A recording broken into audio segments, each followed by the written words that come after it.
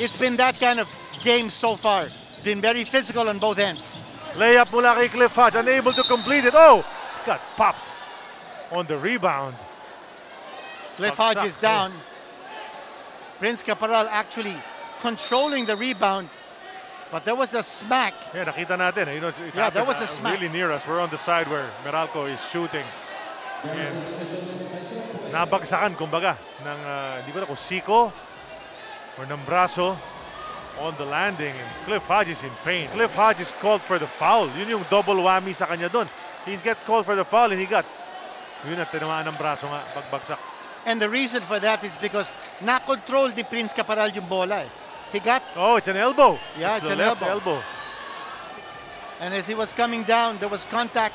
Blood has drawn. Blood has been drawn. From Hodge, but he was called for the personal foul because he initiated that contact. And after making that contact, then he got hit in the mouth. So clean up time muna on the floor. Yung mga mop-up man natin sinisigurado yung dugo is cleared and they're gonna sanitize the area. And this guy, somebody's got to repair a busted lip. Yeah.